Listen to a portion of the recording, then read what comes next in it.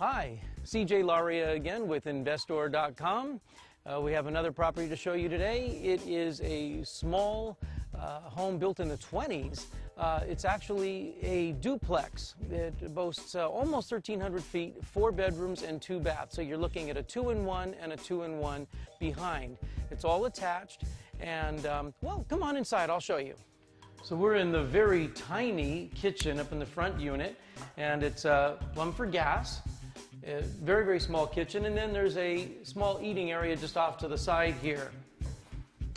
Looking around, we have a pretty large living room area. It's somewhere around 16 by 16, something like that. And as you can see, with the hole in the wall, there are areas where vandals broke into this, both units, and they were after copper. So some of the copper plumbing has been taken out and the wiring as well. That's the bad news with this. Well, come on through and you'll see that this is one of the small bedrooms.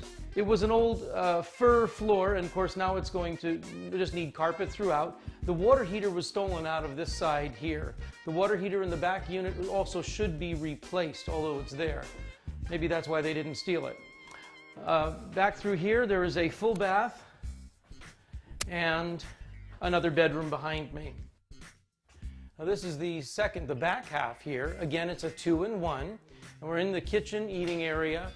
We have one large room here, as well as a bedroom back in there. So roughly the same square footage. I think the front unit may be a little larger. It's plumb for gas. And like I said, there's been vandalism in here. So look at redoing the plumbing and the wiring. The wiring, I can say for sure. The plumbing, they just got what was convenient, what was connected to the water heaters. I want to show you outside some significant features of this property. So our next door neighbor on the left, of course, is this church right here. So most of the time it's quiet. Now, the rest of the street here is in nice shape, actually. Some mature trees, and this is part of the Sacramento housing redevelopment area here. So there's money that's being poured into this area. Another good feature is that we're just a block or two away from the bus line.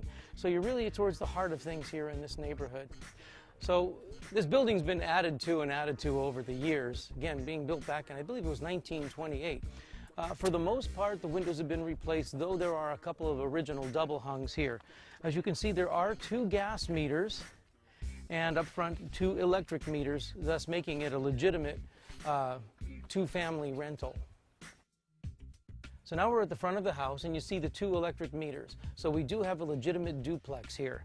But as we pan down, you notice the exposed conduit here. They've all been stripped out.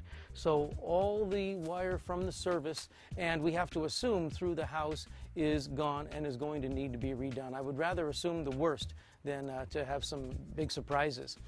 Now, as we back out here, is a fairly nice little yard here, and it is a fenced yard. Of course, this awning should go right away. The best news about this, though, I've told you all the bad news.